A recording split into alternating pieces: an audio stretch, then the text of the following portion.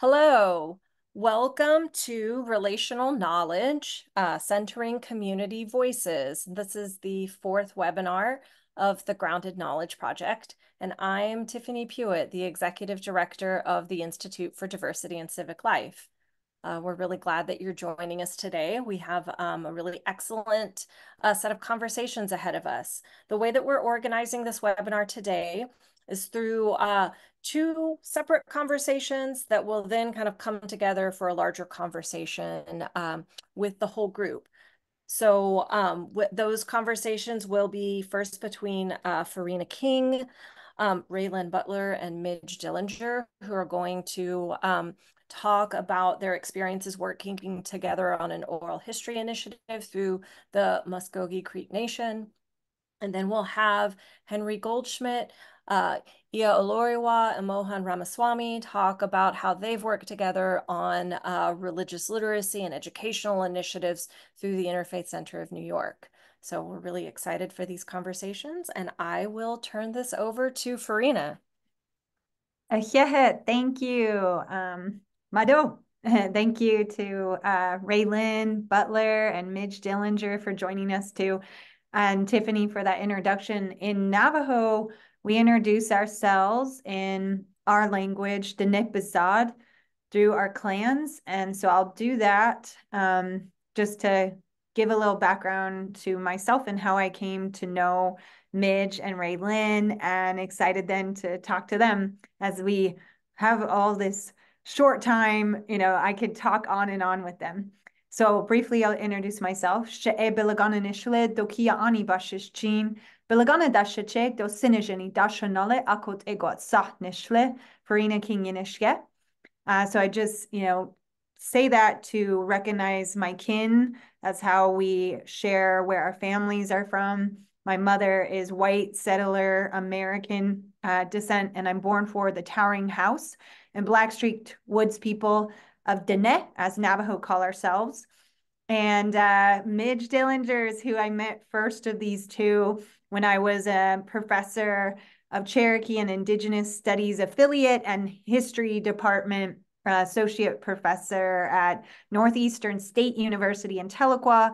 And Midge was working on her American Studies master's degree, and then went on to work with RaeLynn Butler with her nation, Muscogee Creek Nation, in oral history specifically. And RaeLynn Butler has played a significant role with tribal historic and heritage preservation work, and now has a distinguished title as an acting secretary of, I believe it's Culture and Humanities in Muscogee Creek Nation, and has worked on various projects with different components, whether it's oral history or others. And I think this overarching theme of the conversation today being how to center on community voices is so crucial, foundational to the work that RaeLynn and Midge do.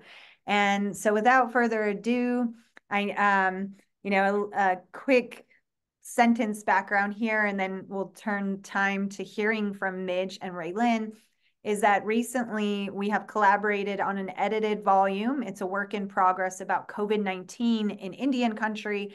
And Midge and RaeLynn worked on an oral history project with their people and community of Muscogee experiences of COVID-19. And it just really was eye-opening of how these kind of collaborations with community, when you have a Native Nation, specifically Muscogee Creek Nation led oral history project, how does that work? What are their insights from that? And then when you're trying to collaborate and connect with academics, what are some challenges, ins and outs to that? So these are the questions we'll be going through today, see if we can. So to start off, Midge and RaeLynn, we'd love to hear more about your work in historic and cultural preservation with the Muscogee Creek Nation. I know I gave, a little background here, but what do you want to emphasize to listeners, the audience today, people trying to learn about how to center on community voices? And it's up to you. Maybe we can, either RaeLynn, start with RaeLynn, and then to Midge, if you're good with that. And then next time, switch that around. Want to go ahead, RaeLynn? Sure. Mado, Farina, RaeLynn, Butler, Jaho, Jifkidos. Is it echoing? Sorry. Okay. RaeLynn, Butler, Jaho, Jifkidos, Almalegida, Wakogi, Almadowa, Pecan Tallahassee. Similar to Farina, I introduce myself by my clan and my tribal town. That also is a way that we find relation and to one another in the Muscogee community. I wanted to mention a little bit. I'm the Secretary of Culture and Humanities now, so I've been acting for about 7, 8 months, and so I'm glad to be the official title. It's a new division at the Muscogee Creek Nation, our tribal government, where we have all the cultural and language programs under one umbrella and have an executive leadership position, at the cabinet level to help with the administration and bring some real focus on cultural projects. And so, but for the last 9 years, I've worked in the Historic and Culture Preservation Department, and our mission is to preserve all important aspects of Muscogee culture, history, language, and cultural resources. So that can be protection of sacred lands, sacred sites. We are a removed tribe. We're originally from the southeastern United States of Alabama and Georgia, Florida, North Carolina, South Carolina, Tennessee. But in the 1830s, during the Indian force removal, we were relocated to Indian Territory in Oklahoma, where we're at today. And so a lot of the work that we do is dealing with protecting important places and sites in our history and our homelands, but also here on our reservation in northeastern Oklahoma. We also have our National Library and Archive, which Midge will talk a little more about. But then we also do archaeology work here, on these lands that we are currently occupy. And then we do NAGPRA work. So we do a lot of repatriation. NAGPRA is a Native American Graves Protection and Repatriation Act, where tribes, federally recognized tribes, have a right under the law to get items that have been at museums or human remains that have been excavated or cultural items that are at museums and institutions, that we repatriate them and rebury them back to where they belong. And so we do quite a bit of work in that realm. But thank you, and happy to be here today. Mado. Thank you, RaeLynn. How about Midge? Other thoughts to add to giving people a background of the work you do? Yeah, hello everyone. It's Midge, Dellinger. So I'm a Muscogee citizen, and I'm the oral historian for the Muscogee Creek Nation. And as Farina has already shared, Farina and I began our work together with me as student and her as professor and mentor. I owe really everything that I'm doing career-wise to Farina. She introduced me to oral history as a graduate student. I didn't know the first thing about oral history back in 2016 when I started my master's work, but very quickly fell in love with the work, saw the significance of it, and knew that it was work that I wanted to do here with Muscogee people.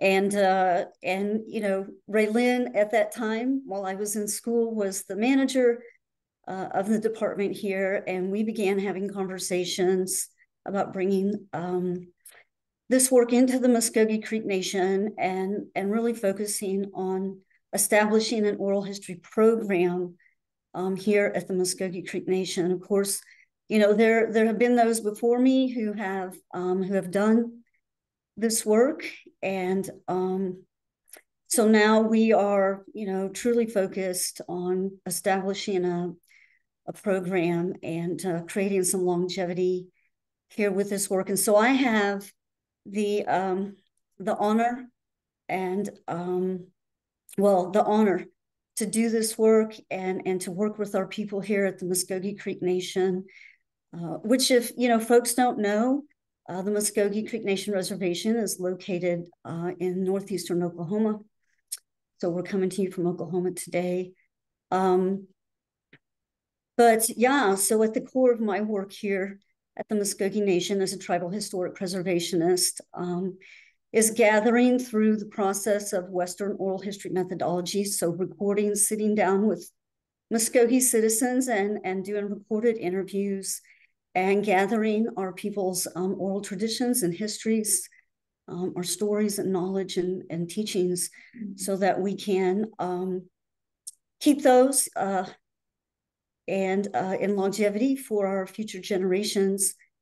I also have opportunity to do other types of historical research work, and some of my other historical topics of interest and research are Indigenous boarding school histories, as well as the Civil War in Indian Territory, which is a historical topic that has really been overlooked by academics and historians throughout time. And so that's important work that I do here at the Nation. And so I'll go ahead, Farina, and stop there and just kind of give that brief explanation of what I do here. Yes, there is so much that both of you do, and thank you, for this. It can be really hard work and so important. And as you both were mentioning, you've done different collaborations with academics, right? Academia being work for educational purpose, knowledge, all these areas and fields that people talk about: archaeology, history, archives, oral history. So a question here is, how have you connected your community-based work? And I know, how crucial, how important, it's just everything to be working with and for your people. How do you connect that work with academics, especially Native American studies? Because there can be a lot of these different fields and they have their own ins and outs dynamics to them. And you can talk about that too, but I was interested as well of Native American studies or Native American studies adjacent academics and the work you've done. Midge, do you want to go ahead and then we'll hear from RaeLynn? Okay. So I do quite a bit of work with our local university here, the University of Tulsa, which is a private institution of higher education. And I've had the opportunity over the last 4.5 years to really develop a relationship with some of the folks there at that university, and in both the history department and the English department. And so interestingly, my first engagement with them was with a couple, and still is, because this project is still ongoing, the Presbyterian School for Indian Girls Project, which is a boarding school project that was created by one of the professors in the English department there at the university. And, Farina, you were actually, again, a part of that and at the beginning of this relationship, because this professor, Dr. Laura Stevens, reached out to you to ask you, okay, how do I go about making a connection with the Muscogee Nation? Wanting to start this project that focuses on this school that was attended predominantly by Muscogee girls and young women. I want to engage the Muscogee Nation in this project. And of course, then you gave her my name. And that's how that relationship began. And it's been a fantastic relationship that I've had with these professors and the students who over the last 4.5 years have volunteered to research on this very significant project. And what's interesting about this history is that the Presbyterian School for Indian Girls is the predecessor school to the University of Tulsa. And it's a history that has been swept under the rug. It's a history that has not been shared. It has not been taught. The university, for all these decades has not put that history front and center to their school history. And so now we have been doing that, and not only sharing the history with the public, but also more specifically finding the names of girls and young women who attended the school. And we are now in the process of doing biographies on these young women and girls. And we've this year been able to create a beautiful website. But all of this we've done collaboratively. Farina, were you going to say something? No, I mean, I just think that's really awesome how you've done this. You know, I guess both of you, as you're answering this too, something to talk about too is like, well, why connect with the academics and what are some possible, like in terms of benefits, but also the challenges too. Yeah, that I'll circle back. Did you want to wrap up your thought there? And then Well, I mean, I can respond to that too. You know, what I want to say is, first of all, it's very unusual for someone in the academic world, or really anyone outside of us, outside of the Muscogee Nation, to take that initiative, to reach out to us and say, hey, we want you to be a part of this project. This is your history. We want you to be a part of this project. And that's absolutely what these professors at Tulsa University have done. And so that's at the core of everything that we do. You know, my position in this project is as a liaison, tribal liaison, and I help with the research too. But I just wanted to point that out that you know, when that happened back in 2020, that was a fantastic thing. And I thought, wow, they're coming to us with this project that they want to do. And so the benefits of, you know, us working on this project together is, you know, the fact that we are finding this history, researching this lost history. You know, this is Muscogee history. This is Tulsa University history.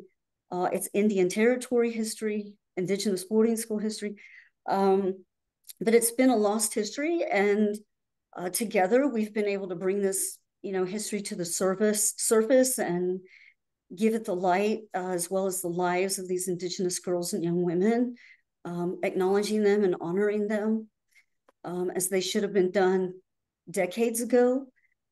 But we're doing it now, and that's the important thing. And so that's, you know, that's what, so the project itself is beneficial to both of us, obviously, and it's beneficial to Muscogee citizens, you know, to the non-Muscogee public. And so I'm looking, when I'm looking down, I'm sorry, I'm looking at the questions. I have the questions in front of me. Yeah, so I'll just stop there with that project, but obviously I have a lot more that I could talk about, but I'll give RaeLynn a chance to chime in here. yeah, sounds great. RaeLynn.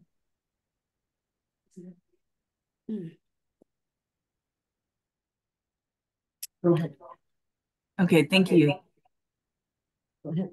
So in the work that I've been doing, you know, partnering with academia has been something I feel is very important for the Muscogee Nation to do, mainly because, you know, as a graduate student, I felt really disconnected and as a Native student in a program that really encouraged us to incorporate Native knowledge or, you know, parts of your research to include your Native community.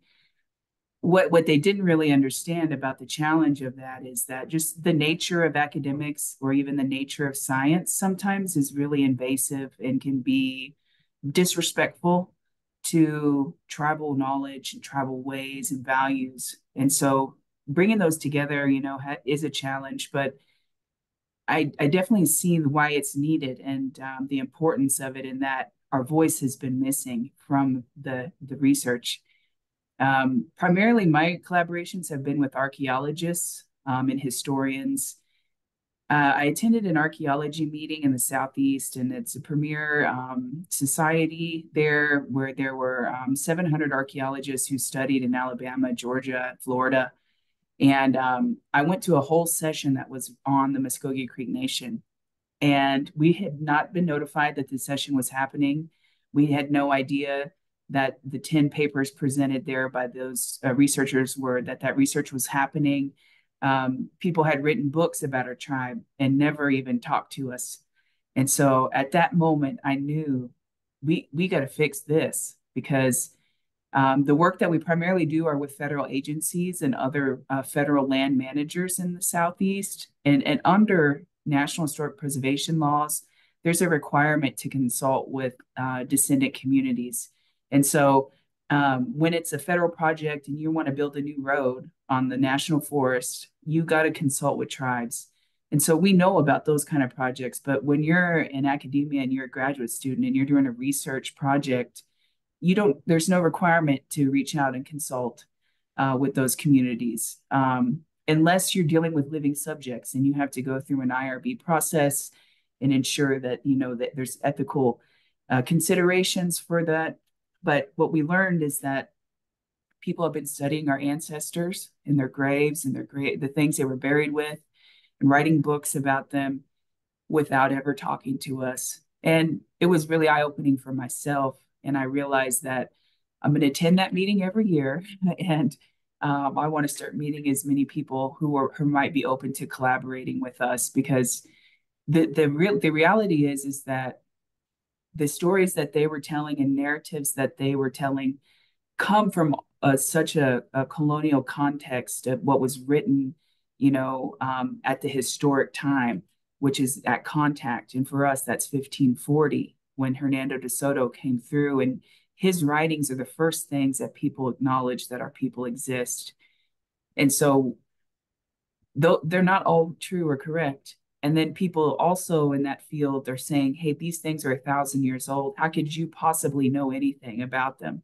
Or these mound sites, monumental structures. You guys are living modern lives now.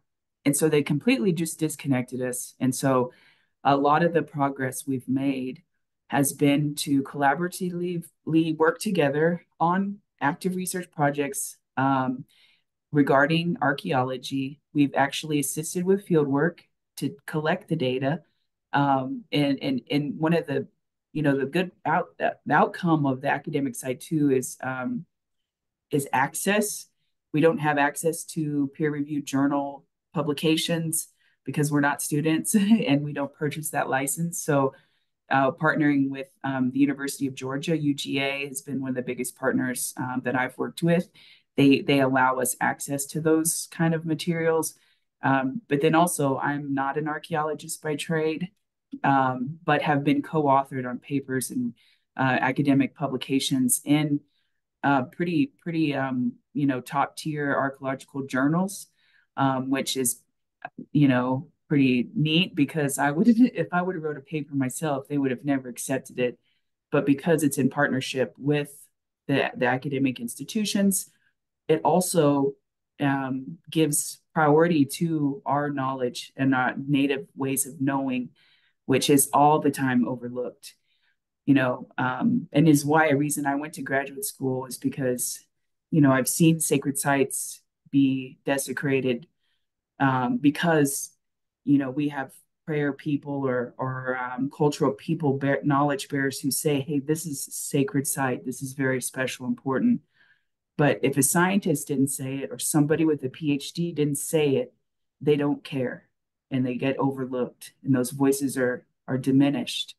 And so as a Muscogee nation, as a sovereign nation, we're having our hands out, wanting to partner with academic institutions to tell a better story, to tell a fuller story, to have mutual benefit for both communities. For too long, people have come and taken knowledge from our community and never returned, and benefited by getting PhDs and by, excelling in academia. And so we're not saying that, the whole process is bad. We're just saying that we can make it so much better, and don't leave us out. This is our history, and we have a voice, and we still want to participate. And so we're working on creating an IRB process here at the Muscogee Nation so that researchers have a clearer understanding of what is expected and what we hope to have, and mainly sharing the final product. A simple thing is sharing your information back with the community is a big deal that hasn't been done consistently. Wow. Thank you, Mado. Thank you so much for that. I think both of you really hit it on the nail, just hit on target there with overall these conversations about grounded knowledge. It's also ethics and knowledge of just the fact that those who produce the knowledge in forms of publications or what academia recognizes as, education with the capital E or knowledge with the capital K, like these kind of definitive, how can it be possible that they write about a people and they don't even know them? They really don't even know them or their descendants, even if it is the ancient ones or ancestors or things like that. But if they don't know the people that these histories and experiences have directly affected, that knowledge is from those peoples and their ancestors, and you don't even talk to them, it's not just about centering the community voices. It's ethically, like, what is the way to know things, and spelling it out like that, I think, was very, very powerful. So thank you for the work you do. Tiffany, I know we're going to transition now to hear some more speakers with us, and I look forward to us circling back and talking together in the big overarching question for today. Thank you, RaeLynn. Thank you, Midge. We'll be coming back around. Thanks. Thank you. That was really fantastic. So it was really great to hear from all of you. And I'm excited for when later in the webinar, we all come back and talk together. And so now we will shift over to Henry Goldschmidt, who will lead our next conversation. Thank you, Tiffany. It's really a pleasure to be here. And I'm delighted to be joined by Iyalarisha Ama-Aloriwa. And I think joining in a moment, Ramaswamy Mohan. Hi, guys. My pleasure. Let me just introduce myself very briefly, and then I'll say a bit about the work that I've had the pleasure to do with Iya Oloriwa and Mohan over the years. I'm Henry Goldschmidt. I'm the Director of Programs at the Interfaith Center of New York. So I've come from a slightly different institutional setting than Farina a moment ago. I am an academic, kind of, but I'm no longer full-time in academia. I'm a cultural anthropologist by training, and then I taught in religious studies for a number of years at Wesleyan University in Connecticut. Then I've worked at the Interfaith Center of New York since 2010, which is a small, kind of scrappy, community-based nonprofit organization. But I still consider myself an academic, maybe, or at least a scholar in some sense of the word, working at a nonprofit. So one of the many things that I do at ICNY is community-based religious diversity education programs, which is a fancy way of saying, bringing groups of K-12 teachers and students, and sometimes university students, but usually K-12, bringing groups of teachers and students to visit houses of worship all around New York City, and also facilitating conversations between those students and diverse religious leaders.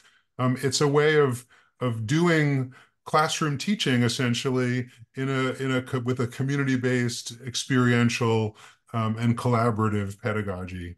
And what's exciting to me, at least, about this work is that it brings together the perspectives of academics, myself and others, K-12 teachers, and faith community leaders. And I think that bringing those perspectives and methods together gives students a much richer sense of religious diversity and the role of religion in civic life than they would get, from any one of those perspectives alone. So I'm thrilled to be joined today by two faith community leaders who are, longstanding friends and partners in this kind of work. I'm looking forward to hearing their thoughts. But just let me introduce folks very briefly. First, I'm happy to be joined by Iyalarisha Ama-Aloriwa, who is a Lukumi priest and the founder of the Egbe Iwa Rites of Passage program. Aloriwa, I hope I'm pronouncing that close enough to. Okay. But anyway, Egbe Iwa is a youth development and cultural mentoring program that served diverse young New Yorkers, teens, and young adults since 2002. Iya Oloriwa and I have worked together over the years, mostly on panel discussions that bring, groups of religious leaders, either from her specific faith tradition, or like, multi-faith panels from a range of faith traditions, bringing folks together to talk with teachers or students or social workers or other folks. I should also just mention, just brief bit of religious diversity knowledge. Iya Larisha is her title as a female Lukumi priest, or Iya for short. So Iya Oloriwa, thank you so much for being here.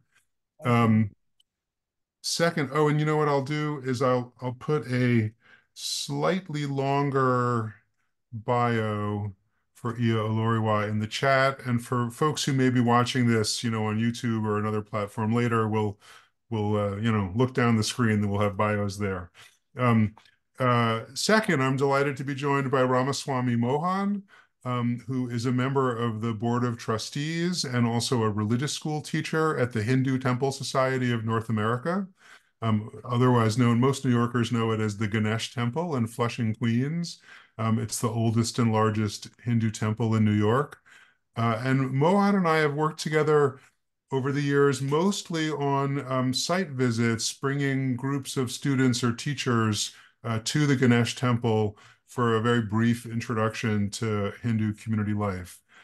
So Mohan, or people in the community would often say Mohan Uncle, just as a term of respect.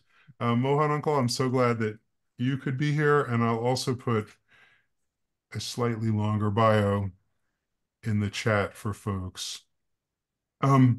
So I want to just turn things over to Mohan and Oloriwa like as soon as humanly possible, but just very briefly to set the stage, just want to say, like, speaking personally, I have to say, like, I was pretty nervous when I first reached out to them, I mean, years ago now, about collaborating on the Interfaith Center of New York's education programs.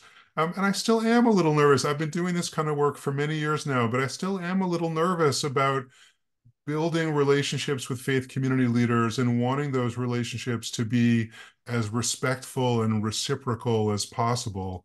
I'm very aware of the history of academic misrepresentation of the Hindu and Lukumi tradition. Very much like what RaeLynn was saying earlier about the kind of complicated relationship between academics and Native American communities, where, academia can sometimes be an invasive or disrespectful presence in local communities. I came into this work very conscious of those issues, which doesn't mean I've always navigated them perfectly, but I'm very conscious of those concerns. And I've tried over the years to build, as I said, respectful and reciprocal relationships with the faith leaders that I've worked with. And I gradually came to kind of realize, or to see over the years, that the religious leaders that choose to collaborate with the Interfaith Center of New York, frankly, like, they have their own compelling and profound reasons for joining us in this work. They've got their own agendas that they're trying to pursue through their relationship with me and the Interfaith Center. And those, their motivations may be somewhat different from my own, but similar enough that there's, really important room for collaboration. So it's that kind of collaboration that I want to talk about today. We have about 20 minutes. I will stop talking myself and turn this over to Mohan and Oloriwa. I guess maybe starting with you, Iya Oloriwa, can you say just a little bit more in general about your experiences doing education programs about your faith community, whether it's with, me and the Interfaith Center, or maybe with other organizations that you've partnered with, and I guess, just to be really blunt, like, what's in it for you? Why have you personally and your community chosen to prioritize this kind of work? Like, what motivates you in these public education programs, ethically or spiritually or just personally? It's interesting to be a part of this group. So thank you, first of all, for inviting me. And as I was listening to the earlier speakers, I was feeling directly an answer to your question, which is that we as human beings have much more in common than not. Many of the struggles that were spoken of today are the same struggles that I deal with. And it's been a very pleasant experience to work with you, Henry, and be part of these conversations because it's necessary to show up. It's necessary to show up. It's necessary to make sure that your voice is heard so that when we talk about centering communities, that we are part of the focus that is centered on. It's been this notion of having to hide and feeling of not being accepted by society that we've had to struggle with over, since enslaved Africans were brought to this side of the world and also in Africa. So the reasoning for joining these discussions is to show that there is camaraderie, also to feel camaraderie, not for me personally, not to feel isolated, and also to let people know that we do have common struggles and we also have common successes.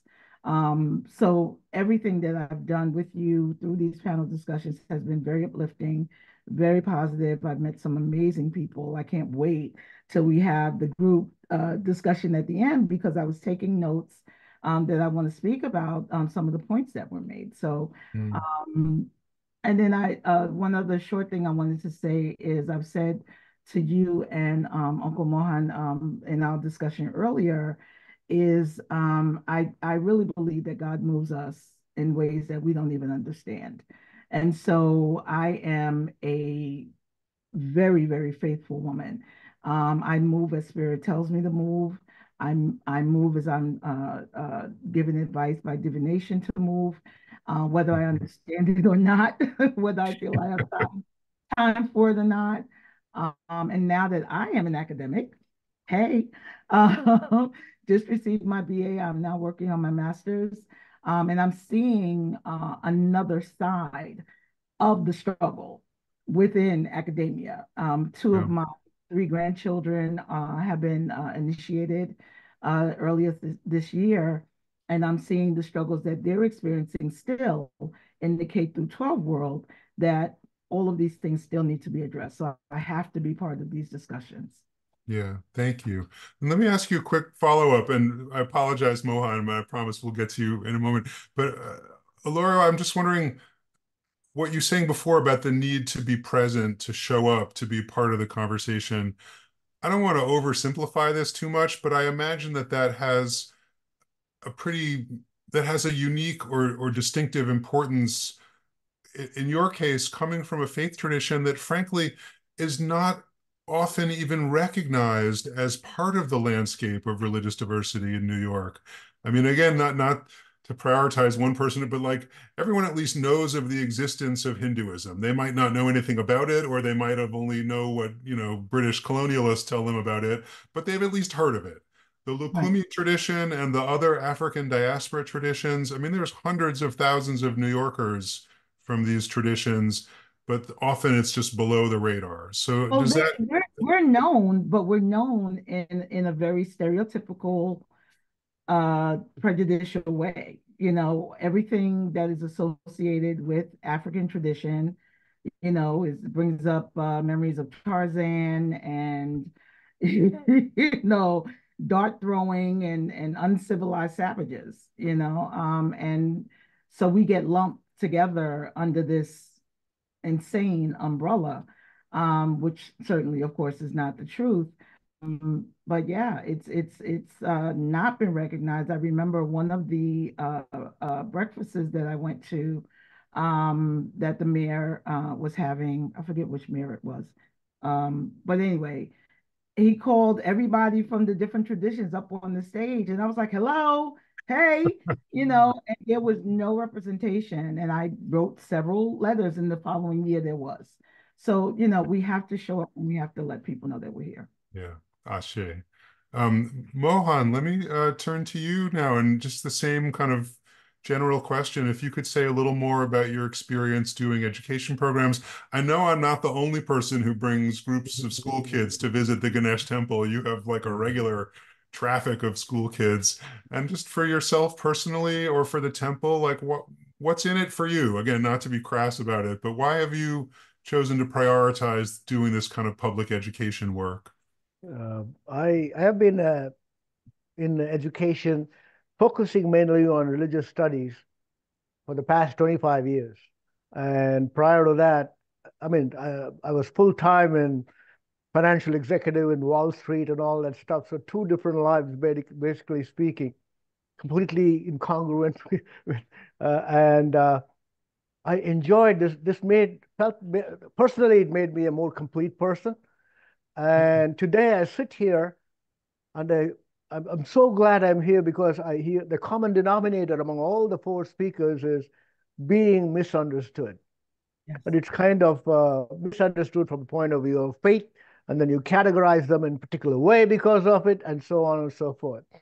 And it is kind of shameful that there are 1 billion Hindus in the world and still misunderstood in spite of all this. And that is mostly because there was foreign invader, foreign domination in history of about 800 years. So, and the most recent being English-speaking British colonialists, and their interpretation of the faith, the culture, the tradition is what is known throughout the world. And slowly but sure, and now we are slowly surely one family at a time. We are educating, particularly we start with we found out that the groups that visit the temple, which had increased ever since Henry came into the picture in 2010, particularly from Interfaith. And Henry is downplaying his interaction with us. He once organized interfaith debate among teenagers, high school students from mostly Eastern faiths, but probably there was also Jewish faith was one of them.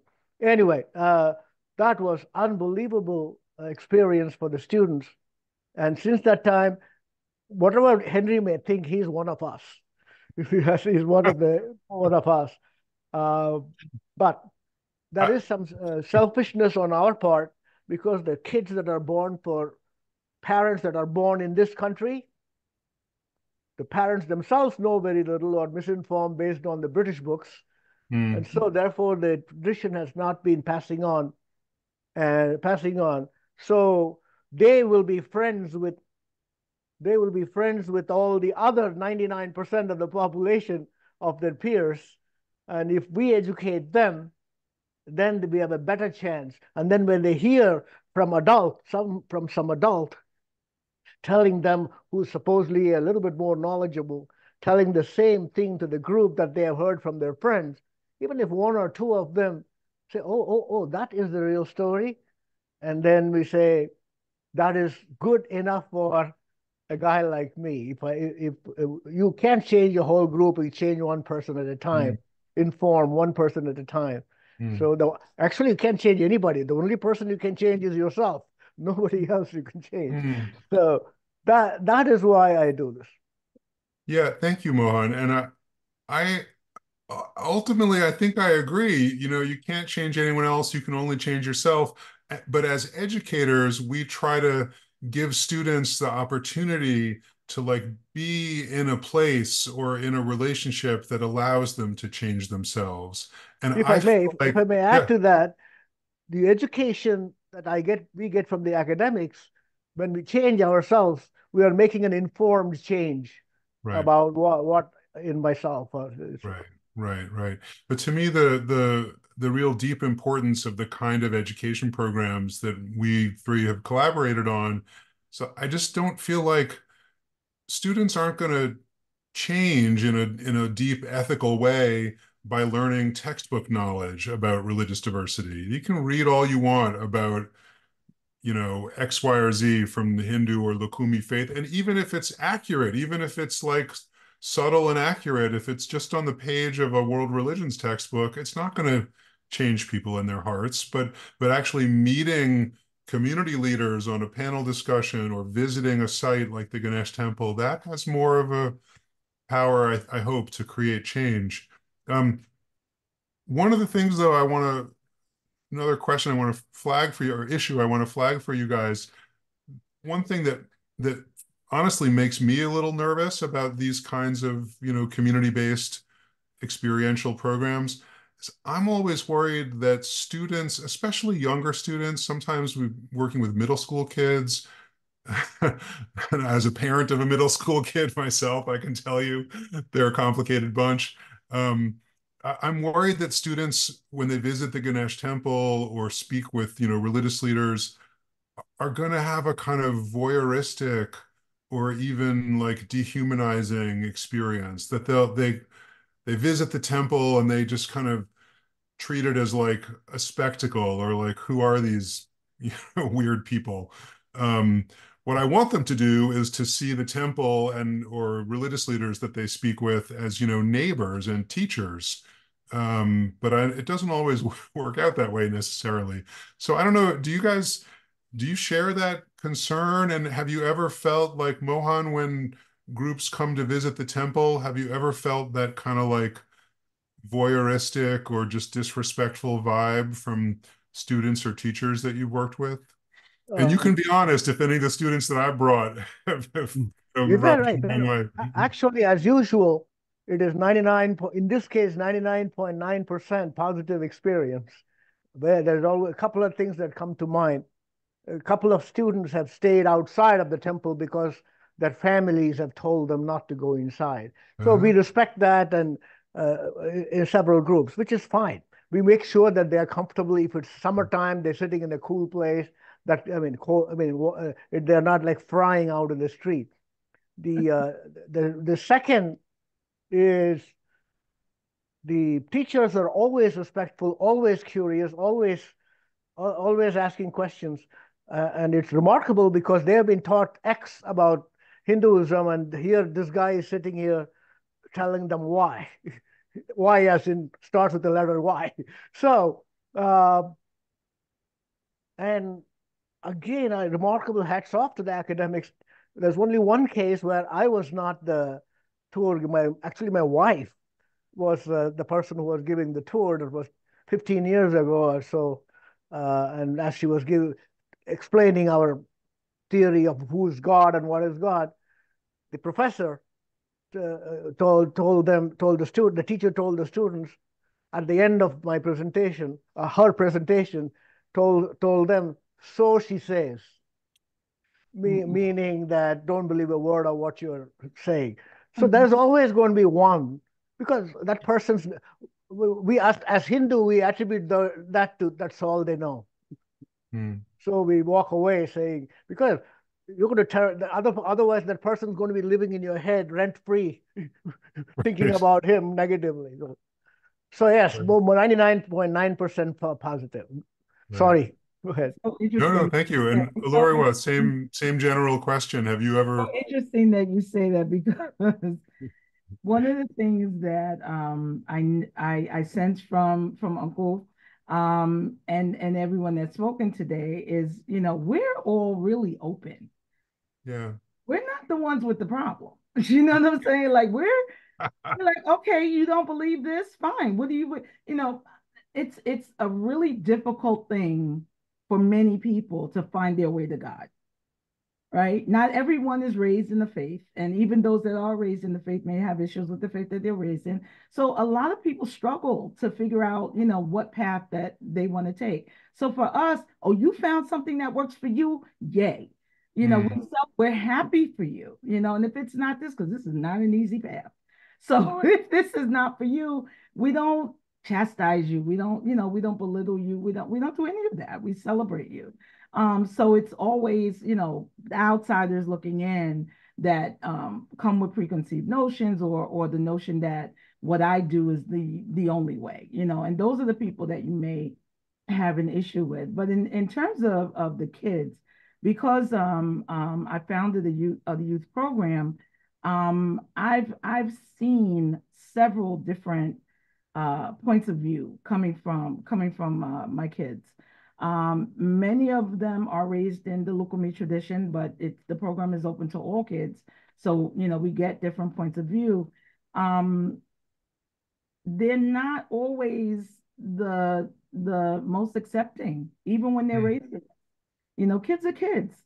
So they're going to have questions. They're going to, especially the age that I get them. Our program is for kids from 13 to 20. It's that age where they're supposed to question, they're supposed to challenge. That's what they do. And Mm. so we meet them head on and we answer questions, you know, um, and if we can't answer them, we kind of guide them to where they can get the correct answers from. So we kind of expect that, and we actually welcome it, because it leads to more conversation, and that's the most important thing. The other thing that I love about being able to do this kind of work is that it builds trust, and that's one of the key Mm. things that we focus on. Um, and I think that by interacting, by going to temples, by going to speaking with people from different traditions and different cultures and different faiths, we will start to trust one another just in these conversations, because a lot of it is simply a lack of understanding, a lack of trust, bad information. Yeah. And so when we actually sit down and talk, I don't mind if you're staring. I don't, because I will correct you. If you get disrespectful, then we'll deal with that as well. But Mm. it's not like, oh, you better not, or we don't take it as that. We take it as a way to educate, and especially for kids, because kids are jerks. Love them. Got three of my own. But kids are kids, and it's our job as adults, as educators, as religious leaders to guide them. And so if they're being disrespectful or out of pocket, then it's part of our role to help them not do that. Yeah. Yeah. No, I appreciate that. If And I may your add kind to of that, patience and sensitivity. Mohan, yeah. beautiful point. So I couldn't resist myself adding to that particular point, is because I tell my peers, my age group, when they complain about, hey, let's say you move to a new neighborhood, and when we moved, I'm almost here close to 50 years in the U.S. And when we all, I mean, literally people have told us, there goes the neighborhood. So Mm. literally. So that is the kind of welcome we got. Now they are friends. Mm, So I tell my peers or my next generation, you moved here. It's your responsibility to reach out and be and say and explain yourself, inform about you, get rid of misconceptions. And that is, if Henry brought somebody here to learn, he's doing me a big favor. Is That's how I think of it. So it is very, Mm. very important, because nobody asked us to move here. We chose to move here. So Mm. therefore, it's our responsibility to be part of it Mm. and explain and inform. So Yeah. And of course, this is I a know. I know. huge issue that we can only just touch on now, but I just want to flag that Mohan, as a member of an immigrant community that chose to move to the US, your experience, I think, is a little different from Oloriwa's ancestors who came here in a very different way, or Midge and RaeLynn and Farina's ancestors who just been here. But yeah, no, but I appreciate what you're saying, that, and I think the same is true for members of any minority, religious or cultural community. It's not fair to put a burden on you that it's like your job to educate the rest of the world. But on the other hand, I think it is important for all communities to just kind of step up, be open, be part of the conversation.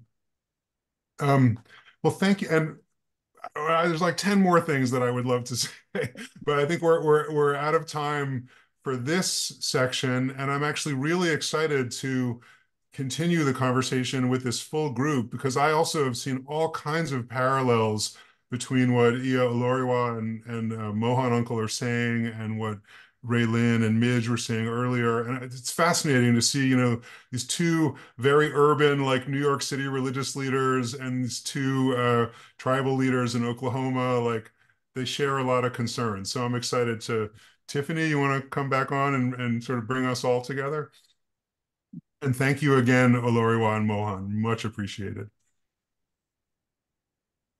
Yeah, thank you. This has been an excellent conversation, and it's been so wonderful to hear from all of you. And like Henry, I see so many of these kind of connecting threads, and I feel like what I hear everyone kind of talking about in a different way is the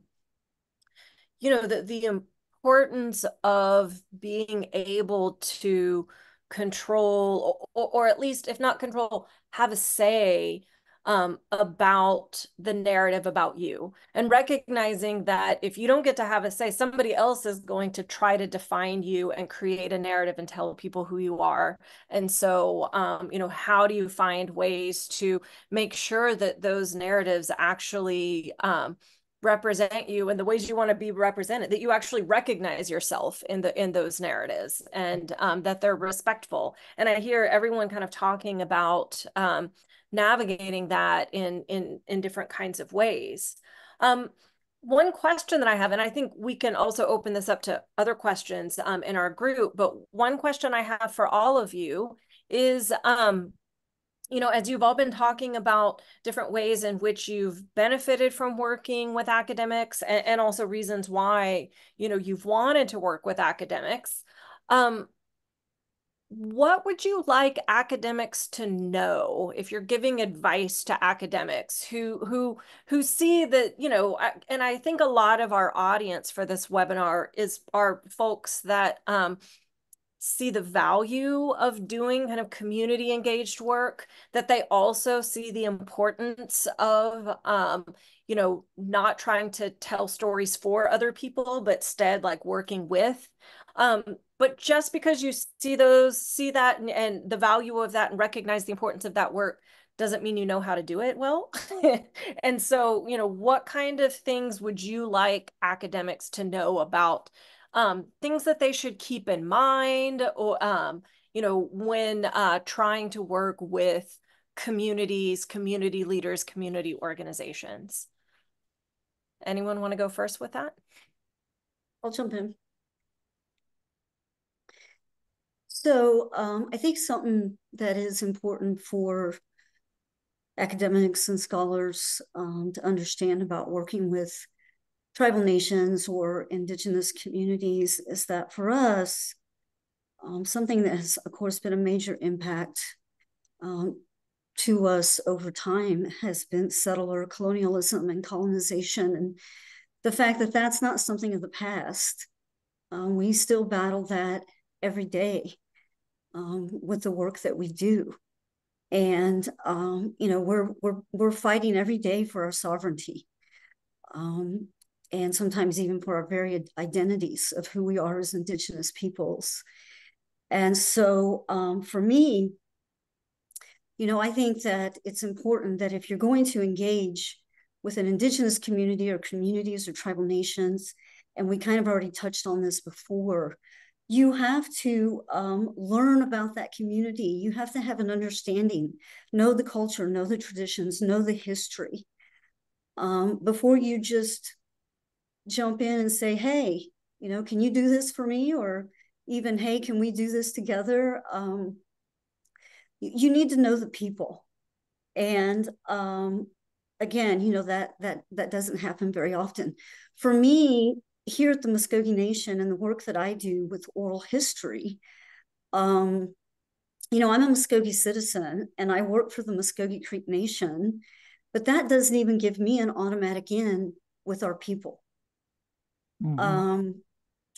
And again, because of our experiences as Muscogee, and because of our trauma-based history, and the fact that the physical, the mental, the emotional trauma does still remain, in the memories of our people today, in our hearts and our minds.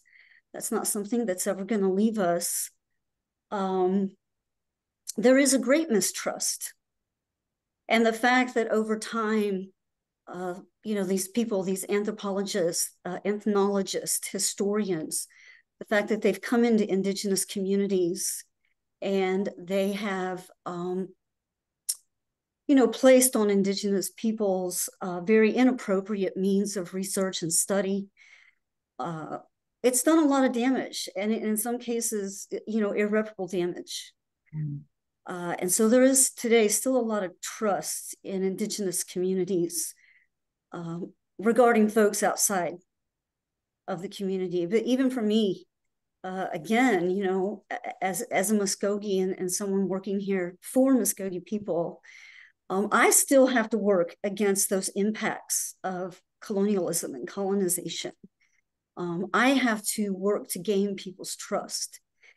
And so, I kind of have some rules of thumb that I follow with my work. I have to be very transparent, and I have to engage in excellent communication. I have to be patient and understanding and respectful of the fact that there are going to be people who are not going to want to engage in my work. And one of the very first oral history interviews that I ever did was with a younger Cherokee gentleman. We were talking about Cherokee ecological knowledge. And he was sharing these things with me. And he made a statement that literally hit me right between the eyes, and it has stuck with me ever since, and it always will. And what he said to me is, knowledge is not a right, it is a privilege. And so in Indigenous communities, you do have to earn the right to have an Indigenous person, potentially an elder, share their knowledge with you, share their teachings with you. And so I just wanted, to clarify that sometimes even for those of us who are a part of these communities, because of our histories and the things that have happened to us in the past, we still have those challenges, and we still have to overcome those things, but again, be respectful of the fact that not all Indigenous peoples are going to want to participate in whatever the project is that you're trying to do. So I'll stop there. I know since I've gone back to school, I'm very fortunate to be in a program where you can get credit for life experience. And I wrote, one of the things I do is I sing traditional African music in ceremony. And the way that you get college credit is that you have to find a course that is comparable to what it is that you're trying to get credit for, which I thought was bananas, but whatever. And so I found this course to become a cantor at Berkeley College. And I said, oh, that's perfect. So I combined the two and wrote the paper. And it was called the Afro-Cuban Apon, which is the title. With Apon is like a cantor. And I write the paper, and the person that was assigned to review the paper wouldn't give me credit. He said that I didn't write about jazz in Cuba. I didn't write about salsa in Cuba. And I said, but that's not what my essay was about. My essay was about this very particular thing. And I actually had to fight to get the credits. It struck me very much when RaeLynn said that her paper would not have been accepted if she were not in collaboration with this PhD. And so my very, very, very edited comment to academics would be, all knowledge is not in books. All knowledge is not in school. I wrote about the difference between UCLA and UCLA, University of California at Los Angeles and the University on the corner of Lenox Avenue. They both, you're not going to learn what anybody learns on the corner of Lenox Avenue at UCLA, and you're not going to learn what is taught at UCLA on the corner of Lenox Avenue, but they're both important. They're both important, and they're both significant, and they're both correct, and they both deserve respect. So to not be able to have your paper given credit or acknowledged because you don't have letters behind your name is ridiculous.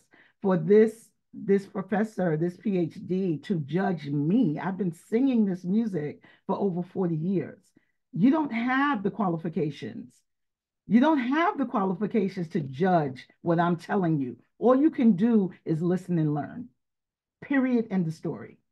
Give me my credits. Matter of fact, you should give me more than what I asked for, because my knowledge is way more than you will ever get, even if you started today. So don't try me, right? So if you don't have this idea of learning is not just in this one bubble, then you don't have the right to even approach anyone. If you don't have the intellect to be open to other people's experiences, you don't have the right to do this. If you're not able to do that, then you should just sit somewhere else, write your book or whatever. Because I even wondered, the grad students that wrote their papers, who's grading those papers? If they're not talking to the Muscogee people, who is saying, yes, this is correct, this is correct? If you're not talking to the people, who's grading this? You're just going by some book that some white man wrote when he showed up in the 1500s? That's it? Don't you want more? Don't you want more? Don't you, as an anthropologist, as a, whatever title you're going for, you should want more. You should want to talk to the people that live the lives that you are interested in studying. And you should understand that it's important, not just what's in the books, but what the people live, what the culture is. The people that experience this daily is where your research should be. Yeah. Lauria, first of all, I just love that was the edited version. The unedited version, you're going to go seriously Brooklyn on us. But I appreciate your passion about it. One thing I just want to flag, I really appreciate how you are acknowledging that both UCLAs matter. That academic knowledge, I think, and I don't want to suddenly sound kind of defensive as an anthropologist. No, I love being back in school. Yeah. Love it. Totally. And the academic knowledge, I think, has something really valuable to add. I think academics have a particular skill set that can help to put community knowledge into larger contexts, into conversation across communities, can bring something unique and valuable to the conversation. But amen, though, if you're not interested in actually talking to the people and learning from the people that you're writing about, then your academic knowledge is not going to have much legs. Well, I also feel like when you're doing that, if you're writing something, and like I said earlier, it's the book, it's what's available. Like you were mentioning there just a minute ago of people want to learn about the world. They want to learn about these different communities, whether they are religious, they are Native nations, they are different peoples, of how collectives, of how they identify. And so they Google something, they look it up, they go to the library, or they try to learn the way that they're taught through these, widespread school systems. And then if they find, that book written by somebody who never even talked to the people, it's this kind of perpetuation of violence, actually, of, silencing the people themselves. And that's what I think this conversation is about, is saying, no, you can't silence the people that it's their history you're telling, or it's their, stories and knowledge that these different, academics, or some who call themselves, right, public intellectuals, they're doing work that is for these public audiences.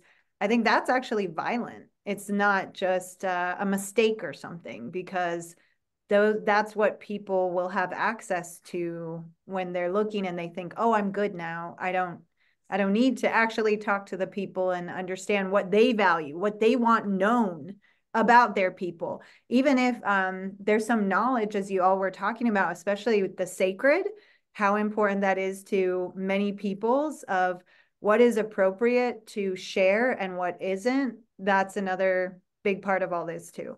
Absolutely. And another part is who gets paid. Yeah, who gets credit when who that gets, comes in who money? Gets the credit? Who gets the money? Who gets the grants? Hello? That's part of the violence.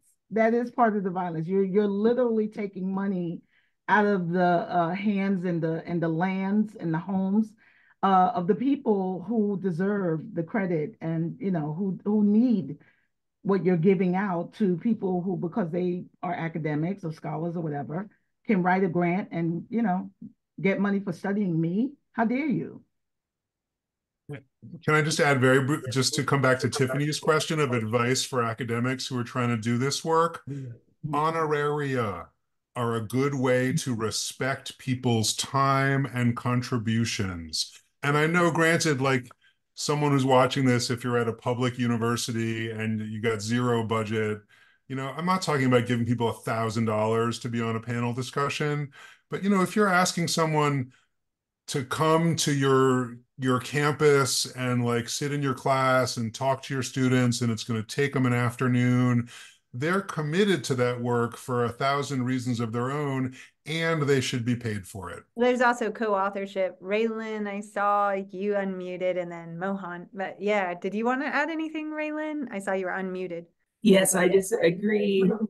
Yeah, I agree 100% about that. Sorry, that was going to be one of my recommendations also, was that that there's some kind of compensation, for people's time, because, you're, which, like you said, the honoraria, it doesn't have to be that much. But, the other piece of advice I would have is that we hear that people are afraid to talk to us, or they don't know who to talk to. And so we really, encourage, just send a letter or send a or call. We're not that scary, hopefully. And and even if you don't get a response the first time, you might have sent it to the wrong person or something. So try again. It doesn't feel like you're hounding or pressure, but also, as academics, be mindful of how can this benefit this community that you want to work with. Because for many proposals that come in are all about me, my research question, my study, and that kind of sets the wrong tone. And I think to be able to really do collaborative research, you have to think about the other community and how it could benefit them, because we're not going to really get involved in anything that doesn't benefit our people and our community, that there's some kind of value. And so I think those are the two main points of advice: is don't be afraid to reach out. Don't be afraid to follow up. Make sure you compensate people for their time, and to, like everyone said, have an open mind, and to really be considerate of the community, and that you're not asking them to do this, emotionally labor-intensive work for free or with no benefit to their people. If I may, next. I have something else I'd like to mention, just for people's knowledge. At the University of Tulsa, this is the first school year that they have rolled out a new minor program. It's my understanding that it's the only program like it in the United States, and the name of the program is Historical Trauma and Transformation. And so what they have done, they received an NEH grant to get this minor off the ground. It's two professors at the university that created this minor program. And I've been very impressed with the work that they have done, even in the way that they approached the minor and the release of the minor. And last summer, RaeLynn and I had the opportunity to be a part of what they call the Summer Training Institute. And so any of their professors who wanted to teach within this minor program had to go through several weeks of this training institute. And the training institute was made up of community people. So they brought in people from the different diverse communities here locally. And so RaeLynn and I were there representing the Muscogee Nation, and they had some folks from the Black communities and other communities who came and gave presentations, and really an opportunity for us to go and teach these professors about our history. And so it's a fantastic program, I think. And again, this is the first year that they've rolled that out. And I would encourage any academic to check that out at Tulsa University and see what they're doing with that. So a very significant project and minor program for their students there at the university. And Mohan, you had something on your mind before. Yeah, I just a couple of things. First, I want to thank Midge Dellinger for adding to my arsenal of words trauma-based history, which I can easily relate to my colleagues out here. Second, Iya Oloriva, if she didn't go first, I was going to ask her because I knew her a few minutes longer than the rest of you, so I'm biased for her to go first. But anyway, two pieces of advice in my mind from the for the academics. Number one would be very similar to what Ia said, which is should go below the words you read, the words to hear. If you're reading about Hinduism, underneath those words are 1 billion Hindus with beating hearts and pulse and have the brain of their own. Let's say 50% of them are truly practicing. That's 500 million people. They can't all be stupid to follow a faith. So understand and teach that to the students, saying that respect people. That's number one. You have to respect for what they are and so forth. Second would be I have a sort of a, shall we say, selfishness in here. It's non-monetary. It's more like academics will be doing a lot of service to people religious educators like me in nonprofit. I'm a volunteer, by the way.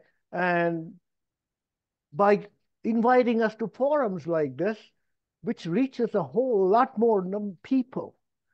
And this is the first, not one of the few times, Henry is the only one who is giving me that opportunity. All the academics say thank you, and I never see them until next year when they bring the group. So there's no connection between me and them for the entire year, and then they call. I say, sure, you're welcome, because that's what we'll do. Anyway, so to invite these people, and it's non-monetary. Money is always good, but non-monetary. Remember us when you're putting together forums. Mohan, can I just say, I just really appreciate you saying, to be blunt, like thanking me for this opportunity, because I'll be honest, like when I approached you and Iya Oloriwa, I was like, oh, there's this kind of like wacky academic webinar that I hope you guys can do. It's not really like religious diversity education. I don't know if you'll be into it. And I felt that whole kind of same kind of anxiety in my head of like, I don't want to impose on them or like drag them into something that's just my agenda and not theirs. So to hear you say to thank me for, inviting you into this space, I really am touched to hear that, and I appreciate it. My privilege. Absolutely, I agree. Your treatment and your respect and acknowledgement has gone a long way. I don't think I've ever said no to you. And you can. Not that I'm encouraging you to. I don't know that. Picture me not knowing how to say no, but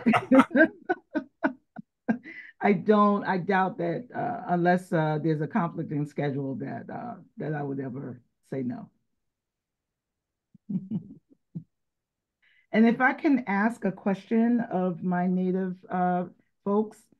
So part of what Lukumi people do in preparation for initiation is we do investigation into the initiate's ancestry. And sometimes we're told to do specific things for those ancestors. When my grandchildren were initiated, we had to do a lot of stuff. And they were initiated in my home. One of the things that came up was that we had to acknowledge that this is Native land. And I was like, wow, this is new. And so I reached out to a few people, but I found that I live in Brooklyn, New York, and it's Lenape, Muncie, and Canarsie nations that lived on this land. And the only people that I was able to get information on is the Thunder Mountain Lenape people in Pennsylvania. I had to get a flag to acknowledge them. Like, it was this whole thing. And I was like, I have no idea what I'm doing. So I'm hoping that if not you, you can help me reach out to people that might know more so I can do this honoring that we need to do properly.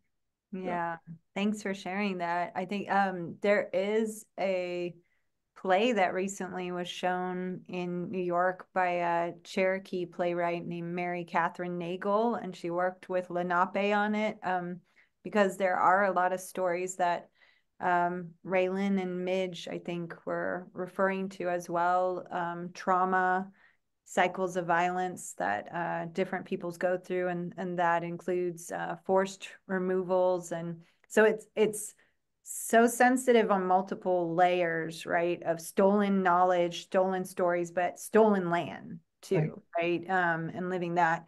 And so this play that Mary Catherine Nagel wrote is called Mannahatta.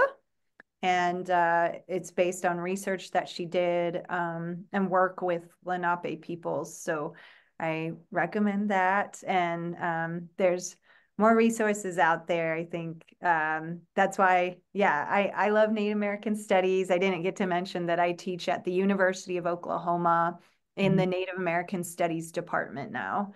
I'm currently working there. So please reach out, anyone. And I think that's important too, there's so many different peoples, and this opportunity to learn with respect, humility, understanding, and empathy is most important. You know, just anyone, if they can, it might be hard for them, you know, to pause and think, you know, how would I like someone to learn about me or my ancestors or my grandparents? And, you know, if it's like people want to share, but there's certain things and ways they want that done. And I think that's something that's so important in all this. Thank you. Thank you. And we'll look her up. Thank you all. I realize that we are reaching the end of our time together, and I feel like we could keep talking a lot longer. This has been a wonderful conversation. And I think, you know, one thing I just want to mention that's been part of our Grounded Knowledge project, that this larger project, is this idea that many academics are increasingly realizing that the ways that we've been trained as academics, you know, the kinds of norms we've been socialized into in the academy, just reproduce things like colonization, empire, oppression, and we don't necessarily want to devote our lives to that kind of work, right? And so with that, like, how do we rethink our assumptions about knowledge, about relationships, about expertise, about authority? And I think this conversation with you all has been so illuminating and has just really sort of reinforced the importance of I think academics need to learn to sort of step away from a lot of their assumptions about about being an expert and, you know, being in a position of authority, learn to listen, you know, really be in conversation, really be in community. And recognizing too that, you know, sometimes that also just takes a bit of time, takes a bit of work, you know, as you said, RaeLynn, maybe you have to send a few emails, but, you know, to have that kind of patience to really build those relationships. And I think you all have shown just so wonderfully, like, just like the value of being able to really work in partnership and in solidarity with communities. And so thank you all so much for all your time and for all your insights. This has been fantastic. And thank you everyone for joining us. Thank you. Thank you. Take care, everyone. Everyone. Nice to meet you. So nice to meet you. Nice to meet everybody. Oh.